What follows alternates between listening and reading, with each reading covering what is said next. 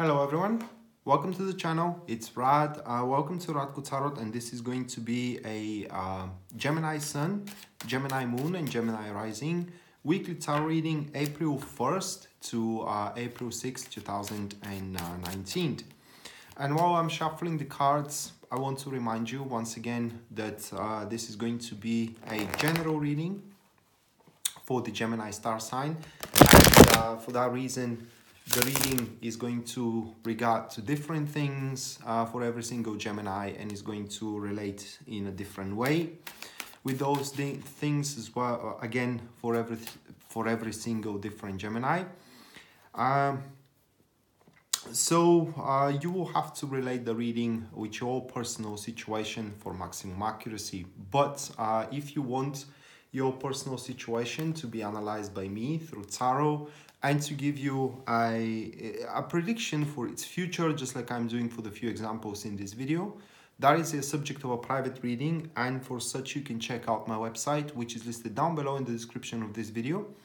And there you are going to find a full list of my services as well as their pricings, starting from just as little as $12 for recorded readings and $15 for a personal call readings.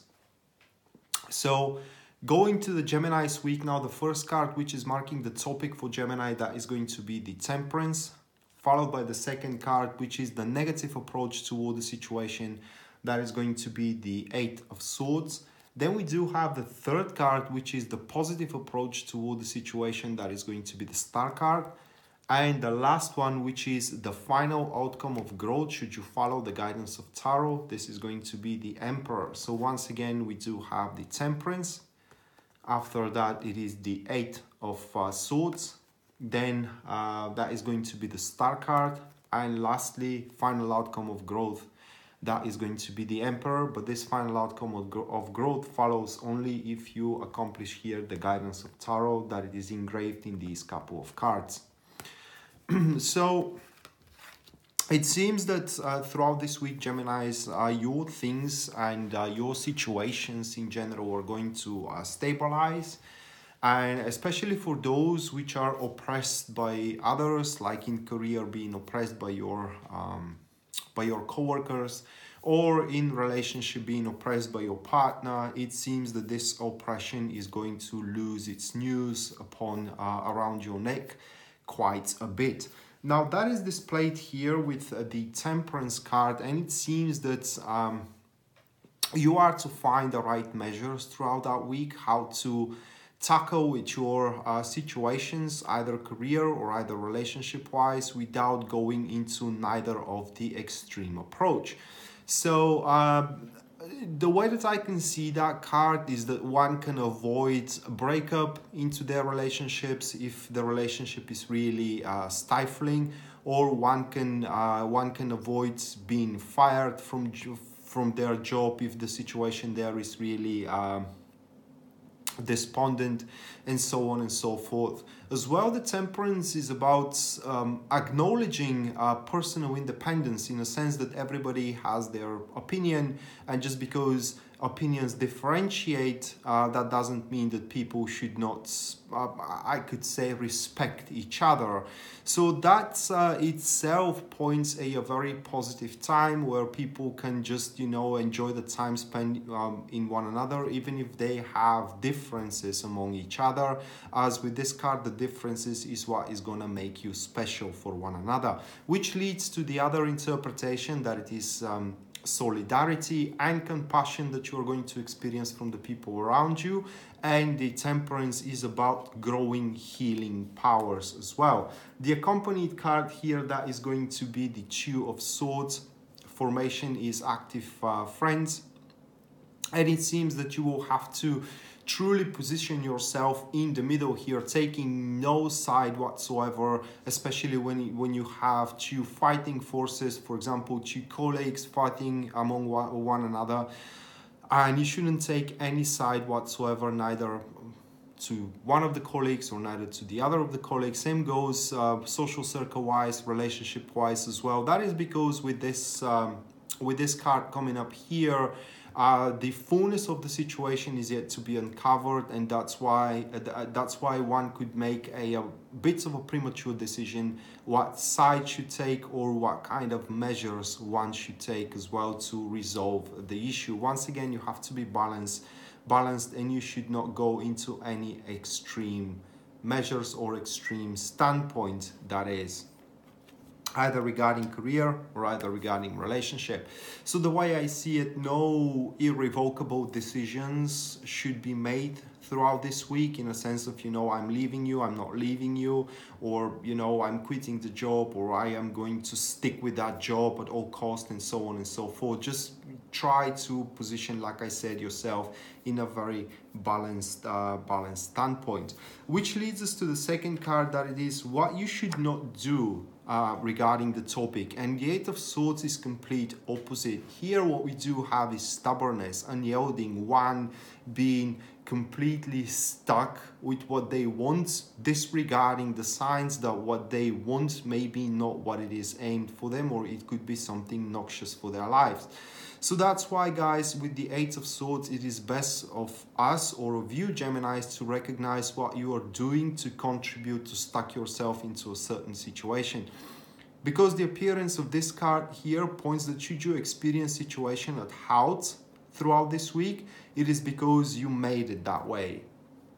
And by you looking at outside of the box, or in this specific follow-up, waiting for this new information to come around is going to truly unstuck you here, and will allow you to progress further with your goals, either regarding career or either regarding relationship. Additionally to that, this card could represent disruption into communications, in a sense of that you may be misunderstood, or you may misunderstand somebody, and that's why we do have the Temperance at the first place, saying that everybody has their own opinion. So just because you don't understand your partner, that doesn't mean that your partner is wrong, for example, into your relationship, or same goes into career.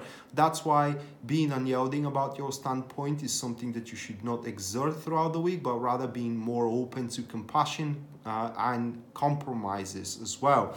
That will truly make the chores that you are to do throughout the week much more enjoyable than in their usual state. And the accompanied card here, that is going to be the Three of Swords, which formation is a active supporters. And it seems that how can I put it in words here? These cards, guys, truly speak for one charging upon inevitable failure, should one be unyielding about, once again, their standpoint and their yearnings. That being said, so let's say you desperately want, I will just give you an example here, because that is a bit very vague by explanation. So let's say you desperately want to go into a tour in Europe. All right, you want it so much. You live in the United States and you want to go tour in Europe. You don't have the money, but you desperately want it. Your partner tells you, look, we don't have the money to do so, that will bankrupt us, and so on and so forth, but you desperately want it. So you oppress your opinion here with the Eight of Swords. You mourn about it, you whine about it, and so on and so forth. And finally, you withdraw a loan from a bank or from a loan company, and so on and so forth. And you go to a tour in Europe. And what happens is that you contributed being stuck financially on your own accord. This is what the cards are expressing here. So being unyielding about your standpoint and about your opinion, trying to enforce it into everybody, is only going to make you more and more miserable. So once again, be open for a quite of compromises, because throughout this week, as with the Temperance is a prime card, differences in the different opinions, it's what gonna give a birth into something special in your life. And talking about that, the third card for you, Geminis, this is going to be the Star card. So instead, what you should do is try to be example into everybody, example of compassion and example of openness. You need to be someone from which support radiates. Okay, instead of being bruisey and oppressing. Additionally to that, the Star card represents at end of a turmoil in many ways. So if there are turmoils in between you and colleagues, or in between you and your partner into your relationship, this card points that you should be the peacemaker here. So you should make the first step in order to initiate process of waving the white flag or creating peace in there. For some of you, that could be very difficult. I know that. I have quite a lot of clients, that is, which always think that it is not their fault. And maybe sometimes that is the case, it is not your fault. Now is the time to ask, do you want that project or do you want that relationship? And seeing that even if your partner or even if your colleague knows that it is their fault, they don't want to admit that. Well, if you want things to happen, you will have to lie and you will have to admit that it is your fault. It is simply here the star card points that you should try to reach compromise or common ground or make peace at all costs possible. Should you want the thing to have that thing, either your career or either your relationship, to have a long-term development, that is, because that's, the star card is always about a long-term development, and it is always about ending of a turmoil. So wherever you have a turmoil in your life, career, relationship, elsewhere, you know, you have to aim to create peace into that environment. Kind of like bury down the hatchets of war, you know, close your swords and so on and so forth, or turn the swords into plushes and so on and so forth. So the accompanied card of the star, that is going to be the 9 of Cups. Formation here is active neutral, and it does look like it's not going to be very pleasant to do so in many cases, you know, to exert peace or to initiate the first steps into the peace. Maybe because what I said here is that you are going to firmly believe that you are on the right side and the other side did you wrong, or they are not correct, and so on and so forth. And this is exactly what we said here with the 8 of Swords, guys. Being and yielding about your standpoint is only going to wreak more and more havoc. So at that point, it's going to be best, you know, just to do what is necessary to stop the aggressive behavior or to stop the aggression into one environment, into your environment. And this thing is going to provoke a big amounts of content as well, of sensual joy and life fulfillment. And you are to see that slowly but steady, that situation which previous were quite poignant, you know, and quite miserable, and or it was making you quite miserable, now have a lot of room to grow. And should you how can I place it? Should you aim to secure on it, that short-term happiness could traverse itself into a long-lasting one.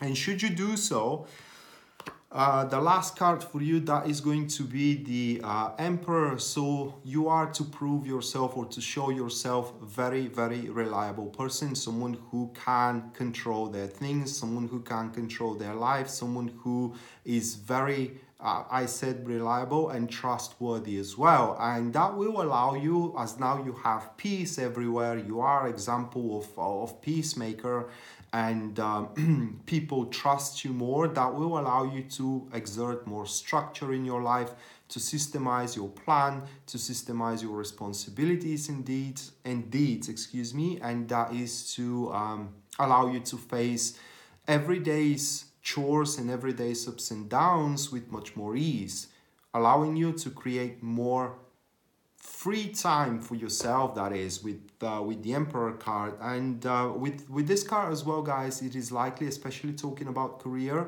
that you are to be given a big project out there.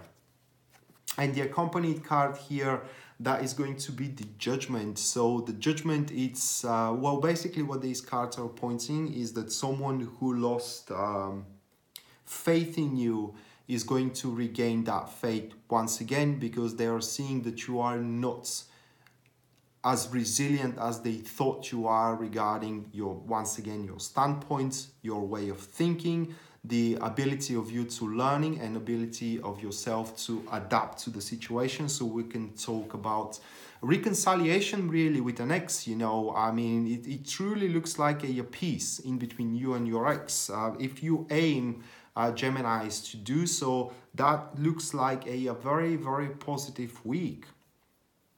You know, acknowledging that everybody has their kind of like opinions, but these opinions, even different, should not be a prerequisite. One great thing to end, even if required, you know, you have to say sorry if that's gonna make the other person better. And from there, that person seeing you reliable and capable, you know, for the greater good, to make a compromise, once again seeing you reliable and trustworthy, will allow you to, this time around, you know, embark into this relationship on you and structure it in a much bigger ease. As I said, making the ups and downs there much more bearable and allowing you to enjoy it. So that being said, Geminis, that also could relate to job, into project, or into friendship as well. It all comes to that, guys, how compassion and how much solidarity and readiness to make a compromise you do have, so you can resuscitate something from the past.